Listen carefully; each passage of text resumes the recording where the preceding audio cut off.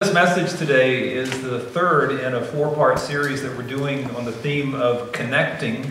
We talked the last couple of weeks about connecting with God. Today we're going to talk about connecting with one another. And then next week, Lord willing, we'll talk about connecting with the community. And I mentioned over the last couple of weeks that your Pastor John introduced this word to us as we've talked about our Capital Fund campaign and the idea of connecting, and also connecting that with our remodeling project, and all that's intertwined. Because that's the reason why we're doing all of the remodeling. Isn't just to add space or to make our church building look better, but it's to connect with God and with one another and with our community. And so that's been the emphasis. And I've talked about the campaign a little bit, but I also want to give you a little bit more information, and you'll be hearing more about it as the months go forward. But we're planning on having a commitment Sunday sometime this spring, where we can commit to paying off the loan financially that we've taken out. I'll tell you more about that here in a moment.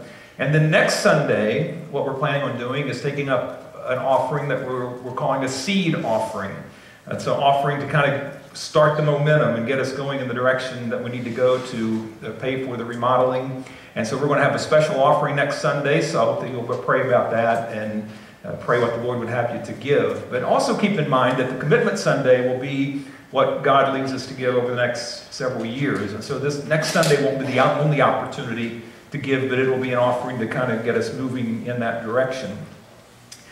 I mentioned that I would share a little bit about the loan. I talked about it at the annual business meeting a couple of weeks ago, but the cost of the project is going to be in the neighborhood of $534,000. We have secured a loan for $250,000 that we're going to be paying back at a clip of $4,700 a month. And so that's the purpose of the Capital Fund campaign, to pay off that loan. And that will be a big focus on for these next several years. So that's the loan, $250,000. The rest of it we had in our building fund, or at least most of that in our building fund, and so we need the loan then to supplement the rest of that payment.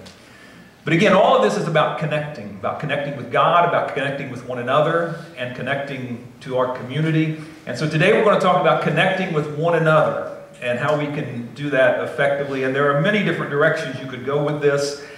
This is only one. I'm just going to be kind of scratching the surface today, but I think there's some important things that we can learn and do and practice in our daily lives to connect with one another in the church. And we're going to read 1 Thessalonians 5, beginning at verse 8, where Paul says, "But since we are of the day," he was talking about people who were of the night, and he was talking about how thieves rob at night and so forth, and how we are people of the day. So since we are of the day, let us be sober, that having put on the breastplate of faith and love, and as a helmet the hope of salvation. For God has not destined us for wrath, but for obtaining salvation through our Lord Jesus Christ, who died for us, so that whether we are awake or asleep, we will live together with him. Then verse 11 says, "Therefore encourage one another and build up one another, just as you also are doing." You know, if we're going to be strong and healthy as a church, then it's very important for each one of us to be strong and healthy in our walk of faith. Because as each of us goes, so goes the church. But as important as it is for us to look after ourselves and be vigilant in keeping ourselves right before God, it's also very important for others and for us to watch out for others, that they also may be strong and healthy in their faith. I know that ultimately we are all responsible for our own walk. When you and I stand before God, it will just be us and God on Judgment Day.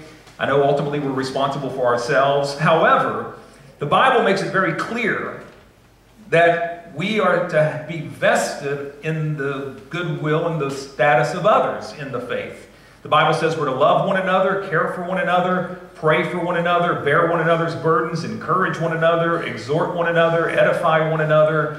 And so it's very clear that we're not just to be consumed with how we're doing in this journey of faith, but we're also to be very concerned about how others are doing and looking at what we can do to improve their lives and encourage them along the way, to lift them up. And as Paul said in 1 Thessalonians 5:11, to build them up in the faith. And so if the church is going to do well, not only do I need to do well and you need to do well, but we need to also encourage others to do well also. This is really true in every walk of life, right? If you're in a drama and one of the actors or actresses becomes ill or has a family emergency and can't go on that night, it's going to affect you, and it's also going to affect the entire cast. Or if you're in an ensemble and the percussionist or the violinist or the trumpet player comes down sick, it's going to affect you and also the entire orchestra. Or if you're an athlete and the quarterback injures his shoulder during the week in practice, it's going to affect you and the rest of the team. Because what happens to others is going to have an impact on the entire team.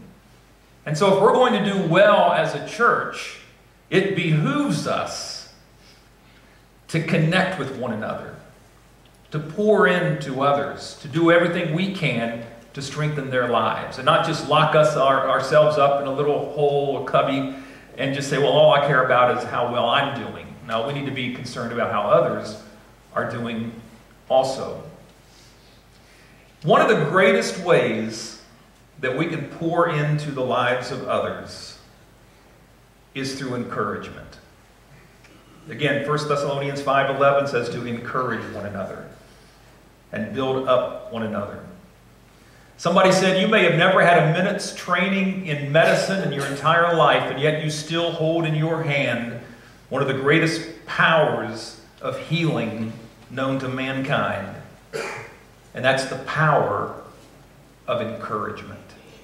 Encouragement breathes life into other people. It helps them to stand up straight. It gives them confidence. It gives them the ability to be stronger, healthier, able to conquer more. Encouragement just builds and makes strong. And so when we encourage other people and make that a focal point of our lives, we can make a tremendous difference in the hearts and lives of those around us. And so I want to talk today about how we can encourage each other. And I want to give you 4 words. They all start with the letter A that we can all do and practice in our lives to help encourage each other in the faith. All right, the first A is acceptance. Romans 15 and verse 7 says to accept one another just as Christ has accepted you. Now, if you stop and think about that verse, you'll realize that's a tall order. To accept other people as Christ has accepted us. Because think about how Christ has accepted us. He has accepted every one of us, regardless of our background, regardless of our faults, our failings, our weaknesses, regardless of all the bonehead mistakes we've made, regardless of where we've come from, our family history. He's accepted us. And he says we need to accept one another, just as Jesus has accepted us. So it's a challenge, isn't it, to accept other people sometimes, especially people that maybe have varying viewpoints than what you have. There are a couple of obstacles I think that sometimes get in our way. Well, there are many of them, but I'm going to mention a couple of them today that get in our way of accepting other people. One of them is we live in a very put-down, insult-driven culture today. Have you noticed that? And it can make it difficult to accept people because we insult people that we don't like. We tear down people that disagree with us. You know, sitcoms have made a living with this for many years, right? Many comedians, that's how they make their dough, by putting down other people and making fun of and mocking other people. The word sarcasm literally means the cutting of the flesh in the original language, and yet we make a living with that. And you know, I understand to some degree. I mean, we all do it some, right? We all have a little fun. We all have little jabs we give. We do it in fun. But it's one thing to do it in fun. It's another thing to mock, to poke fun of, to ridicule, and to tear down. That's entirely different. I haven't verified this, but I heard that if you go to a fish market and you go and check at the crab barrel, I guess they have those. They've got to keep the crab somewhere, right? That they don't have a lid on it. Because if a crab starts to try to make his way out, all the other crabs will grab at it and pull it back down. So they don't have to put a lid on the crab barrel. And I'll tell you, sometimes that's how we are. We're just pulling people down, just dragging them down. I don't know if it makes us feel like we're above them or not, if we push other people down, but it doesn't. But we sometimes do that. We'll put people down. And you see it a lot in social media. You know, somebody doesn't agree with you, so you attack them. Somebody has a different viewpoint, so you tear it apart and tear them down with no concern for their personhood. We just tear down. And we need to be careful of that. We need to accept people. Which brings me to my second thought concerning obstacles that prevent us sometimes from accepting people, is that we have a difficult time accepting people who have different viewpoints than we do. Somebody believes in capitalism, somebody else believes in socialism, somebody else believes in communism, and on it goes with all the isms, and we just cannot talk to anybody that has a different viewpoint than we do. Or somebody has a different political viewpoint than we do, and we don't want to talk to them. Or somebody has a different idea on cultural norms, and we just don't talk to them, and we don't accept them. And I don't know how we've gotten to this point in America where we just can't talk to anybody who differs from us, even on theological viewpoints sometimes. Even Christians sometimes will be standoffish toward people who have different theological positions. But we need to be accepting of people. You know, we rub shoulders with people in the community, on the job, in the market, at church, who see things differently than we do, but we need to accept them. And you can still talk to them. You can still be cordial to people. You can be cordial to an atheist. You talk about differing viewpoints. Well, that doesn't mean you need to shut them out. You can still talk with them and accept them as a human being. Accept one another just as Christ has accepted you. Sure, you may disagree with strong emotion inside, but you can still treat them with dignity and Christian love. Accepting one another doesn't mean you necessarily agree with them or that they're going to do the things that they do. They may live a lifestyle that you consider vile. They may go out drinking and carousing every night. They may not be there for their family. You may disagree with that, but you can still talk to them, be cordial, show them the love of Jesus. That's accepting people. Again, it doesn't mean you support what they're doing, but we can accept one another and show the love of Jesus. It's an opportunity for us to share the love of Jesus with people who so desperately need it. And it's true in the church. Accept one another. Even in the church sometimes we can have difficulty accepting people, right? Because we all come from different backgrounds, and we all have different personalities. And sometimes we may not like the way people do things in their life, but we can still accept one another and be friendly toward one another. It's very important. Because that's one way we can encourage one another, because it's terrible to be unaccepted, to feel like you don't connect, to feel like you're the outsider. And so by accepting everyone, it helps everyone have a sense of belonging. One of the greatest needs we have is to have a sense of belonging. And if someone comes into our church body and we don't accept them and they're on the outside, they know it. And it won't be long before they're gone. So we need to accept one another. A second A is the word attention. Now this one takes more time than acceptance, because acceptance is an attitude inside, attention is the action. It's the act. So once you've accepted somebody, then the attention is going to require time. See, your acceptance is an attitude of the heart, but when you give them attention, that's an action, and so that's going to take some time. You accept somebody, then the attention is you listen to them, you talk to them, you spend time with them. I'm not saying to take them out to dinner or invite them into your home, but you take time to them, ask them how they're doing, and form a friendship, or at least an acquaintance type of relationship with them. And it takes a little bit of time, a little bit of attention to do that. Have you ever been in a situation where you didn't feel like anybody was giving you any attention? You walk into a room full of people, and it's like you're invisible. Nobody acknowledges you. Nobody says hello to you. It's a terrible feeling, isn't it? It's almost like you just want to crawl into a hole or just leave. It's terrible not to be shown any attention. That's how important it is for us to be giving attention to other people, because we ought to know how it feels when we don't receive attention. We feel like, what am I even doing here? Nobody even cares that I'm here. And have you ever noticed that those things that we pay attention to grow? If you pay attention to your marriage, it's going to grow. If you pay attention to your children, they're going to get stronger and healthier. If you pay attention to your garden, it's going to be healthy, right? The things you pay attention to grow. But if you don't pay attention to your marriage, it's going to fall apart. If you don't pay attention to your kids, they're most likely going to rebel. Things we pay attention to grow. Mary Kay Ash, y'all know who she is or was? I'm not sure if she's still alive. The founder of Mary Kay Cosmetics? No, she's not still alive. But she made this comment. She said, everybody walks around with an invisible sign hanging around their neck that says, make me feel important. Well, that's an interesting comment. Everybody walks around with a sign hanging from their neck, invisible sign that says, make me feel important. Could you imagine if you came to church and everybody you saw, you pictured a sign hanging around their neck that said, make me feel important? Now, somebody might say, well, that's self-serving. Well, I don't think it is.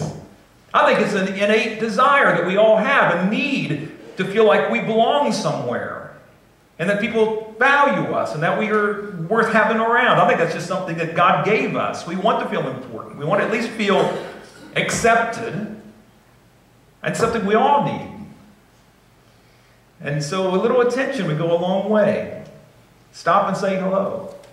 I think about how come we don't give attention to people sometimes. Well, sometimes we're just too self-absorbed. All we care about is ourselves, so we walk around just taking care of us. Sometimes we just don't care. We walk by somebody, I don't really care about them, so we just walk on. And I think another reason is we get too much of a hurry. So we just rush, and we're not thinking about others. But you know, whenever you're in a rush, you pass more than you ever catch. And so why don't slow down a bit? Let God do a work in our heart and realize that everybody's important so we can start caring if we haven't already been doing so. And not get so self-absorbed. But maybe you see somebody, maybe even, there might be somebody in this church that you've never even said hello to. I don't know, I'm just guessing. Maybe somebody sits on the other side, you never cross paths. Well, maybe go out of your way and say, you know, I've seen you around, I just haven't really talked to you. Or maybe it's been 6 months since I've talked to you. And give a little attention. It goes a long way. Okay, the third A is the word affection. Now, I want to be very transparent with you here and tell you that I almost left this one out. I almost replaced it with something else. Because this is a very sensitive subject. And I want to make sure I communicate correctly. We live in a world where there is a lot of inappropriate affection. 40 years ago, you could probably teach on this and nobody would blink an eye. But today, there's so much in the media and so much that has happened with inappropriate touching, sexual harassment, even criminal activity. And so it makes you, hesitant to even talk about. And I got to thinking about it and praying about it, and I thought, well, just because there are people that do it wrong doesn't mean we should ignore what's right. It's kind of like if there are reckless drivers out there, that doesn't mean that we should all stop driving, right? So just because there are a lot of people who mess it up doesn't mean we should ignore what is right. Now, what am I talking about? Well, let me walk through what I'm not talking about first. The Bible says to greet one another with a holy kiss. I'm not talking about that. In 21st century America, in our culture, that would not go over well. And so I'm not talking about that. Also, working I'm trying to think how to describe it. Going from the most affection to the least, let me go that direction. Okay, the next one down is hugging. Let me talk about hugging for a moment. I'm not necessarily talking about that. Not necessarily that it's wrong to hug, but let me explain. Not everybody's open to hugging. I knew a couple one time where the husband, man, he was a hugger. He came from a family that showed affection all the time, and he would hug anybody and their brother. If you brought a dog to church, he probably would have hugged your dog. And just a friendly guy. He wasn't weird or unusual. He was just a nice guy. He was fun, and he'd give anybody a hug. It was great. His wife was just the opposite. She grew up in a family where they didn't show affection, and she didn't like hugs, and she didn't give hugs. And they were just very different. So you have to be careful. For me personally, I will not initiate a face-to-face hug with a female. Well, with my wife I will. I like that. I may linger a while too. So yeah, I don't have to worry about embarrassing her today because she's in Kansas. She went to a teacher's training conference, and so I don't have to worry about embarrassing her. But that's all right. But other than that, I won't initiate a face-to-face hug with a female for a couple of reasons. One, not every female is going to welcome that. And I have to remember, there are some women who were abused when they were younger, and they don't want to be hugged by men. And I get that. So I'm not going to intrude on someone's space that way. A second reason is because as a man, and as a husband, and as a Christian, and as a pastor, I don't want to send the wrong message. And so I'm very careful about that. So I won't do that. Again, I'm not saying it's wrong to hug that way, but for me personally, I'm not going to initiate anything like that. A side hug is much less threatening, so, that's an option. But again, I'm saying all that to say this. When I talk about affection here, that's not what I'm talking about. Here's what I'm talking about. It's very simple. I'm talking about a touch on the back or on the arm. When you're talking to somebody when they're walking by. In fact, I gave it conscious thought this morning because I'm preaching on this. And all of those of you who I've been close to today and shaking your hand, I think 90% of you, I also patted you on the back or touched you on the arm. And there's a connection there that comes, at least from my viewpoint and from things that I've studied. I was sitting over in the fellowship center one day, probably about a month ago, and around one of the tables, and somebody walking by said, "Hello, Pastor William," and they put their hand on my shoulder and walked by, and that, I don't know, it just made me sit up straight and thought, wow, they didn't just say hi there, but they took the time. They touched my shoulder and went on, and it just does something. There's something about that physical touch just for a moment that creates a connection. That's what I'm talking about. There have been a lot of studies on the power of touch. And let me share a few of them with you. One of them goes way back 800 years. You're not going to believe this. This is really crude. There was a ruler named Frederick II who actually would do experiments on human beings, which is, it's sickening, really. And he did this one where he wanted to see what language babies would speak if no one ever spoke to them, which is stupid and bizarre, because my brain and my reasoning would tell me they wouldn't speak any language because they wouldn't hear it. But he didn't know, do children speak the language they hear, or is it just innate in them? Well, duh. How can it just be innate? They have to hear it to learn it. That's why they learn different languages around the world. But he did this stupid experiment. And these babies had caretakers given to them, assigned to them, but these nannies, if you want to call them that, were only allowed to feed them and bathe them or clothe them, and they were not allowed to speak to them at all, no words, and they were not allowed to hold them, cuddle them, caress them, anything. It was just feed them and clothe them. That was it. All 50 of those babies died. Now, that is a horrendous experiment to do. That's the kind of person this king was. There have been modern experiments done, not experiments, but studies, I should say, modern studies done that have shown the power of physical touch. In Miami, there were premature babies that were born where they did a study over some time, a year or so or two, and they realized that those babies who had family that continually came in and touched their babies and spoke to their babies and held their babies, those babies thrived, and those babies developed stronger mentally and physically as a result. I talked about this in Ohio one time, and a woman in our church sent me an email that week, a very nice email. And here was her story. She and her husband adopted a little boy back in the 1980s who was born prematurely. He was 8 months early. No, 8 months. No. Wow, that would be a miracle. He was 8 weeks early, and he weighed 2.5 pounds. Okay, he was 8 weeks early, weighed 2.5 pounds. And the staff at the hospital told my friends who were adopting this little boy, they said, "We'd like for you to come in twice a day and touch him, caress him. He was in an incubator at the time, so they couldn't hold him, I don't think. But just touch him, caress him, talk to him. And we want you to do it twice a day. Well, he was in the hospital for 9 weeks. I figured that out. That's 126 trips to the hospital. Now, they probably stayed over at times, but still, that's a lot of visits to the hospital. But, you know, for a child that you love. And they did that every single day. And my friend said it contributed tremendously to his health, both physically and mentally. And it's powerful, the power of a touch. There have been studies done at supermarkets, you know, where they hand out samples, you know, where the person, where they're trying to sell their product, and they have determined that when a customer is just touched briefly on the arm or on the upper arm, just briefly by the employee, they're more likely to purchase the product because of the connection that's made. It's just that little bit. Just a touch on the arm when you're walking by or on the back, and that little bit of connection makes a difference. It really does.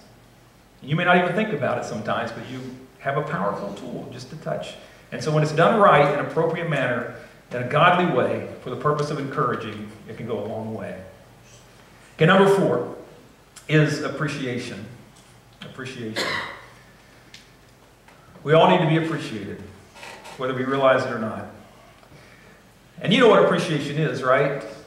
It's just to raise the value of something. Like in the material world, if you buy a house and it appreciates, what happens? The value of that house goes up. If you've ever bought a car, you know what depreciation is, right? Because as soon as you drive it off the lot, that car begins to depreciate. That means when you go to sell it later, it's going to be worth much less than what it was when you paid for it, when you bought it. That's depreciation. So when you appreciate somebody, you raise their value. You make them feel more important. You make them feel more worthy and have more worth and more confidence when you appreciate somebody. People will do a lot more in an atmosphere of appreciation than they will in a spirit of criticism and put downs. I believe that with all my heart. The more you appreciate people, the more you'll get out of them. The more they'll do because they feel that value and confidence in them. Have you ever heard anybody say this? Probably said it yourself. I just feel so unappreciated. I just feel so unappreciated. All right? That statement right there shows you how important appreciation is. The very fact that we say that out of frustration, I feel so unappreciated. That tells you how important it is. If it irritates us that much, if it makes us feel that badly because somebody doesn't appreciate us, that tells you how important it is. So it's important, if it's important to you, just think what you can pour into others by appreciating them. Saying, hey, I appreciate what you did. I appreciate you doing that for us. Or writing them a little thank you note, sending it in the mail and surprising them. Say, you know, I really appreciate this about you. Fill in the blank. It goes a long way. William James said that one of the greatest principles of human nature is the craving for appreciation. And he didn't say the wish or the desire to be appreciated, but he said the craving.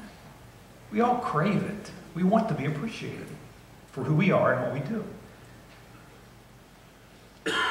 And John Wooden was the basketball coach at UCLA. Many people consider him the greatest basketball coach ever.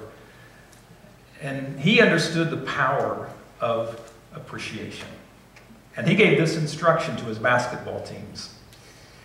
He said, if somebody passes you the ball that enables you to score a basket, he said, when you're going back down the court to the other end, I want you to turn to that player who threw the pass, and I want you to wink at him or point at him. Because the power of appreciation. Because, you know, the guy who makes the basket's the one who gets all the glory, right? So-and-so scored so many points. That's what they talk about. They don't talk about assists that much. It's the guy who scores the points. And so the guy who gets the assist, he doesn't get as much attention. So he said, I want you to point at him or wink at him when you're going back down the court to let him know you appreciate it. Well, he was giving that instruction to his team one time, and one of the players raised his hand, a new player, and he said, Coach, what if he's not looking at me when I point at him? And John Wooden smiled and he said, oh, don't worry. He will be. You see, he knew the power of appreciation. He knew everybody wants to be appreciated. And so they're going to wait and they're going to look because they want to be appreciated. And so these are some of the ways that we can connect with each other. I think sometimes in a church we just assume that connection has taken place, and it may be, may not be. I wouldn't be surprised, and I'm just guessing here, that there are some in our congregation that maybe don't feel as connected as others. You say, well, who are they, Pastor? Well, I don't know, because people don't just come up and tell me they don't feel connected every day. But I know in a group this size that there probably are some that don't feel connected. Some of you feel very connected. Some of you may be about in the middle, and then some of you maybe feel a little on the outside. I say that to say, don't just assume that everybody feels real closely tied. So let's go out of our way and do what we can to bring all into a good sense of connection. Because again, I think sometimes we come here on Sunday and just assume, well, everybody just feels connected. You can go to a church week after week after week and still not feel connected to the body of believers. So don't just assume that everybody around you, the person sitting next to you on your right or left or in front of you or behind you, or maybe on the other side of the sanctuary, might be here today, and maybe they've been attending here for years. They just don't feel connected. So do these 4 things. Show them attention. Accept them. Appropriate touch. Appreciation. To even people, maybe again, that you haven't even talked to in a long time. Or someone that you think, oh, they've got to feel connected. They've been coming here for years. Well, sure they haven't. Maybe they don't feel connected. So reach out. Don't just assume. Let's make this a job every week, every time we're together, to reach out and make others feel connected. Let's stand together as we pray. Our Lord Jesus, thank you so much for the family of God. We love the church. And Lord, even with the flaws and the weaknesses